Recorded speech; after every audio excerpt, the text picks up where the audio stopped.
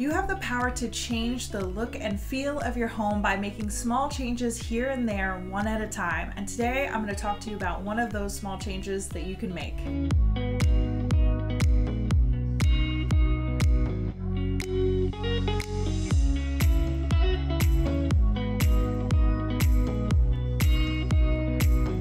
Welcome back to our YouTube channel. I'm Carla from Vintage Hip Decor, and today we are going to talk about the basics of styling a coffee table. So we do not all have the budgets to do full room makeovers all the time. Every once in a while it works out where you can do a makeover or two and really change a space like dramatically overnight. But in general, decorating happens over time, slowly, with small changes here and there. And by learning these couple tips and tricks that I'm going to be teaching you about how to style a coffee table, you can change the top of your coffee table, but you can also apply these tips and tricks to styling and decorating in general in your home. And soon enough, if you go around and restyle areas of your home, it's going to start feeling very different. There is really something powerful about making small switches and changing something up. It brings in so much fresh life and energy into a space by just making these small tweaks. I know that this often happens to me. If I restyle something, let's say I restyle the top of my coffee table, and then later that night I'm hanging out, I'm watching TV, I get up and I go get a drink of water, I come back to my living room and I'm like, oh yeah, I restyled the top of my coffee table and it looks so good. And that kind of rush of energy kind of sticks around for a while after you restyle something. Today we are hanging out in this lounge that we actually did do a pretty extreme makeover on. We kind of saved up and budgeted and we're able to do a full room makeover on this space. So I will link that video so that you can go and check that one after this one. But we are in this space today because there's a standard size coffee table in here that we're going to be restyling together. But then we're going to take the principles that we learned while restyling this coffee table and apply it to two other coffee tables that we have in our home. One will be in my living room because I have a kind of smaller, abnormal size coffee table, so I can show you what to do when your coffee table is a little bit smaller. And then we also have a large, oversized coffee table in my mom's living room, so I'm going to show you how to apply the same tips and tricks to a big coffee table. We talk a lot about decorating here on our YouTube channel and give you lots of inspiration for decorating in your own home, and we also do makeovers and talk about organizing. So if any of that sounds good to you and you want to keep hanging out, hit that subscribe button so we can be friends.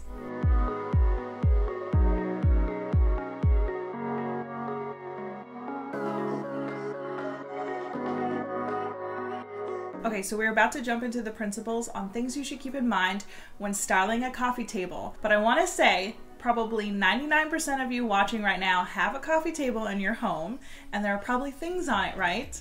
I want you to do this with me, and I want you to follow each step so that at the end of it, you have a lovely restyled coffee table, and you can experience that fun feeling of forgetting that you did it, and then walking into the room later and being like, oh yeah, it looks really good in here. All right, I figured we might as well get down on the ground right next to our coffee table while we talk about this. And the very first thing that we're gonna do, of course, is clear off our coffee table so that we start with a nice, fresh, clean slate. Okay, next we need some things to style our coffee table with. So I'm going to tell you to go around your home and look for books, home decor items, plants, candles, anything that you can kind of put on a coffee table. Bring them all into your space, just lay them out on the floor next to your coffee table.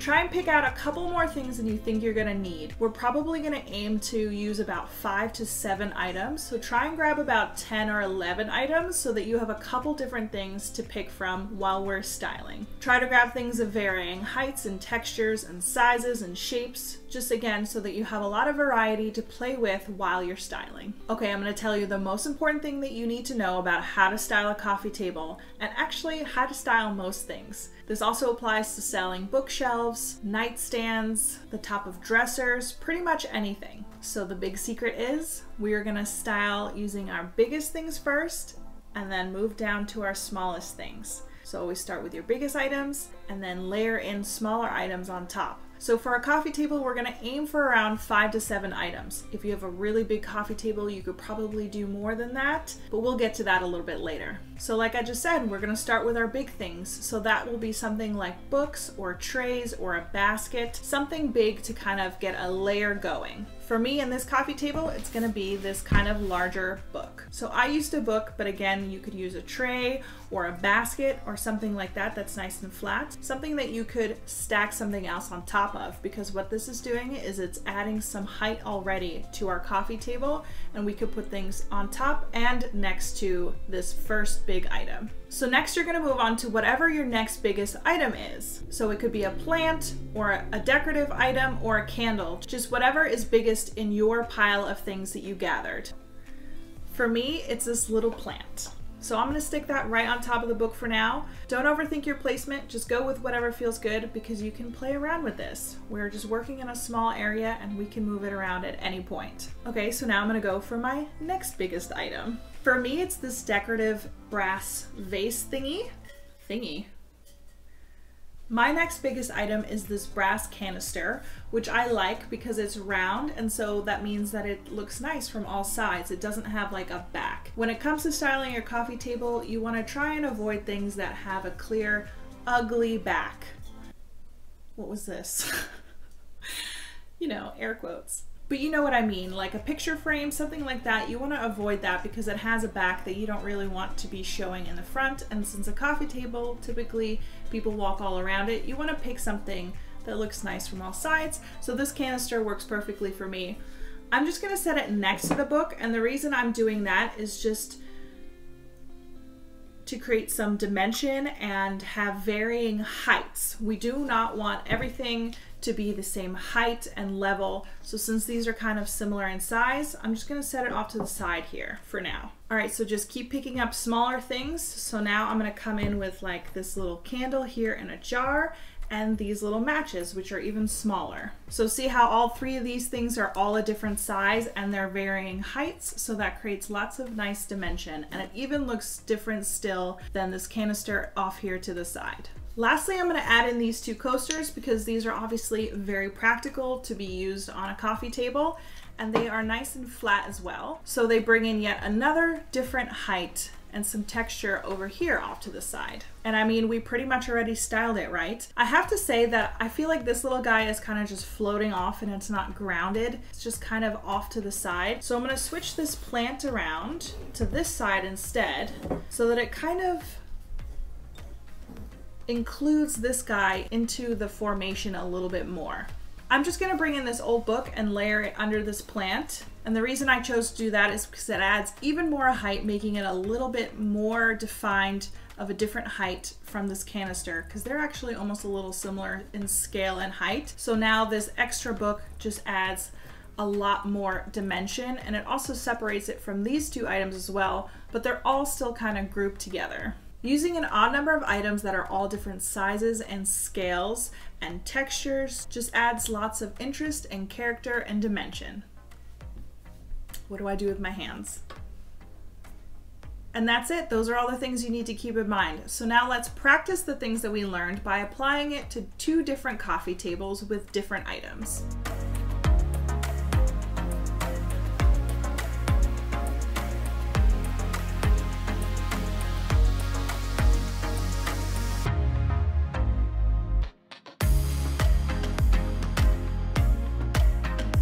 Now we are on the floor by my coffee table in my living room. And yes, our home does have like 3 living room type areas.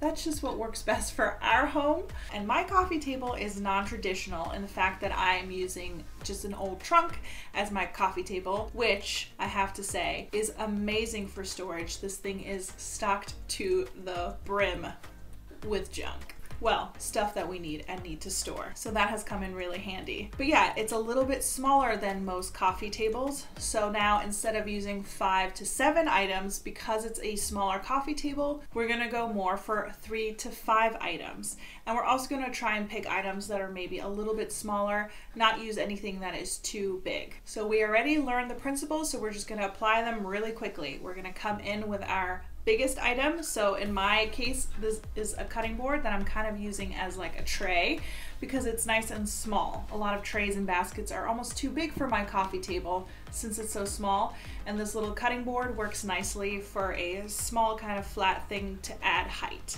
My next biggest item is this plant, so I'm gonna stick that right there. My next biggest item, so my kind of medium item, is this cute little jar of candles, so I'm gonna stick that right next to it. And then I'm gonna finish it off with just another little thing of matches. I really do believe in the importance of styling your coffee table in a practical way because realistically, you're probably using your coffee table to rest drinks on, maybe a book or two, your phone. So you want to leave space around the outside of your decor to make sure that there is surface area for you to still put things. And another practical thing is coasters. My husband and I watch TV in here all the time. We always have drinks. So I always like to just keep some coasters handy because I know that we're gonna need them and it's just practical.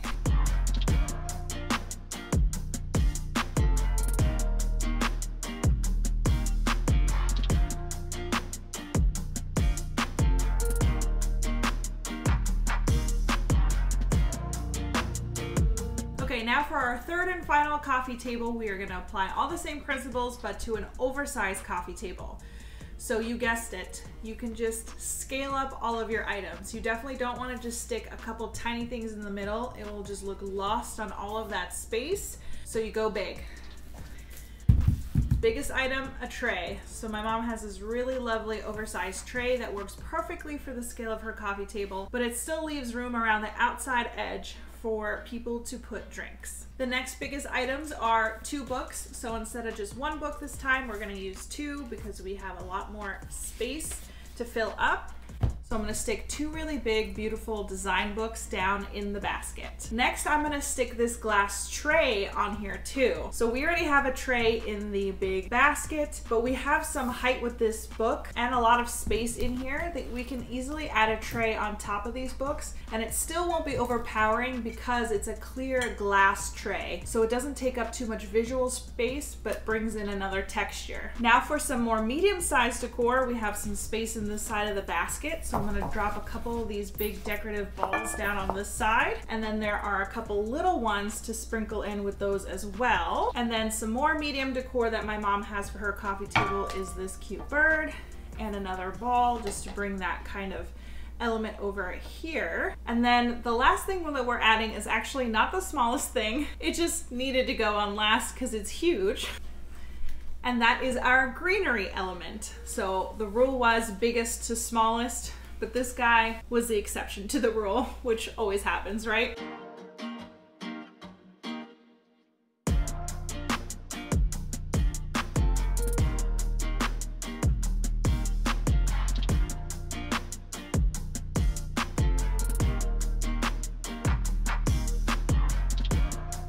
You may have noticed from this video that I decorate with a lot of vintage and antique home decor, and that is because that is what I love. That is how Vintage Hip Decor got started over 8 years ago by us selling vintage furniture and decor. So if you're ever wondering where you can find some authentically vintage and antique home decor, a lot like what I use here in my home, head to vintagehipdecor.com. I will link that down in the description for you. But that about does it for styling these coffee tables. I really hope that you learned something and that you saw that it is easy once you break it down into a couple simple principles. Styling a coffee table is easy, and you can actually apply these principles to a lot of different areas of decorating. I will also link for you our video on where I talk about shelf styling, which I also go over a couple of these same principles, but then apply it to shelves.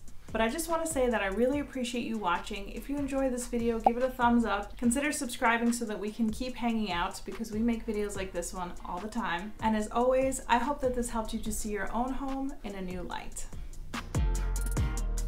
Decor by making small little. Welcome back to our YouTube channel, me, as I go through the tips. Oh my goodness, that was like a bunch of ice that just fell off the side of the house. For me and this coffee table, and it creates lots of interest. I need a little water. I think that's everything. You nailed it, girlfriend. I recently got some new glasses and I'm like really feeling myself. What was that? But still leaves room around the outside.